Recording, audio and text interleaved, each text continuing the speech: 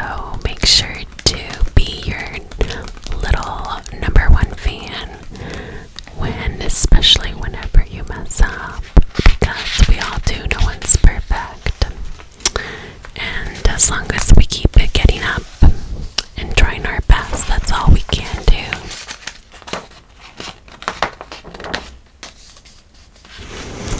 Alright, so the next one is called clarity. Clarity. Clarity.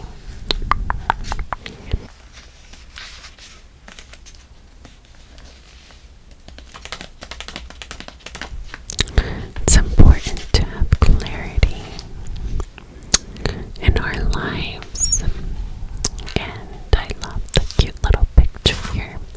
It has a cute little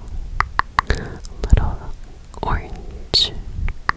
Let's get close. Let's see, can you see? I'm trying to make it focus.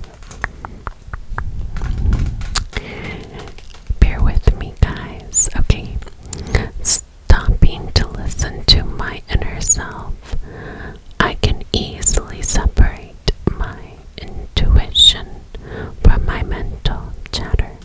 Mental chatter, chatter, chatter, chatter, chatter. The clarity of my intuition is a sweet, simple fruit that tastes familiar. And the mental chatter is a confusing, bitter rind that I shall peel off and chuck into the garbage or the compost heap if your mental chatter happens to be organic. Yeah, it's so cute and witty. Well, so there's that mental chatter that we are peeling off the rind, as it is not serving us, and we will chuck it into the garbage so that we can have some clarity in our mind and listen